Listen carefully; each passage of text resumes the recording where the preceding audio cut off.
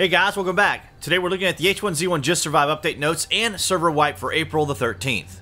Servers will now have the new base and building mechanic. This means that you can anticipate seeing a little more of the rapid decay rate. Some of this decay is marginal for those who are on daily, but can be rather significant in its incrementation in just a period of, say, 18 to 24 hours. The Governor's Mansion will have the new build applied to its area. This should help curb the ubiquitous grief building that often happens there. I'm curious to see how this will affect game performance, provided the new system will expel neglected or abandoned structures with a higher degree of frequency. Adjustments were made to the Screamer Zombie to dial back its lethality and will now be set to normal. Additional changes were made to zombies so that they have the proper aesthetic appeal, and they'll no longer awkwardly hold weapons, as the weapons now are holstered.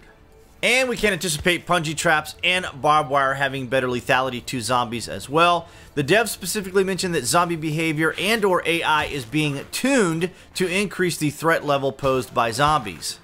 I'm incredibly curious in regards to the team adjusting zombies to, at some point, attacked player-made structures, and seeing how this will affect the game world, more specifically in PvE, where levels of danger and threats aren't as prominent. It would appear that wildlife spawns have been dialed back a bit, especially wolves, much to our delight. The recursive build mechanic will be delayed, but I'm confident that we'll still see varying degrees of base building methodology, but with the level of cleverness, ingenuity, and just plain tenacity of players, I'm confident that this new system, once it is introduced, isn't going to deter players from coming up with even more impressive fortresses. I'm sure a lot of us are happy to hear that the dupe bug has been addressed. Obviously, this issue would give certain players an incredible advantage over others, not to mention the game imbalance that it would oftentimes generate. Also to note, the team will be making incremental changes, which may not always be accompanied by specific notes or dev outlines. These are typically done to address exploits or other game issues that can pop up during the course of daily gameplay. You can learn more regarding these changes and a whole lot more game-related information on the H1Z1DB website. It's a one-stop shop for your H1Z1 needs. Stop by, take a look around.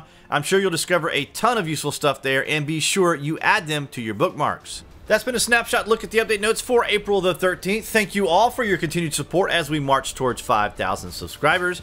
If you're new to my channel or a frequent visitor, be sure you're subscribed and share this information with your friends or fans of the game so that they are equally as informed on all the latest news and information concerning H1Z1.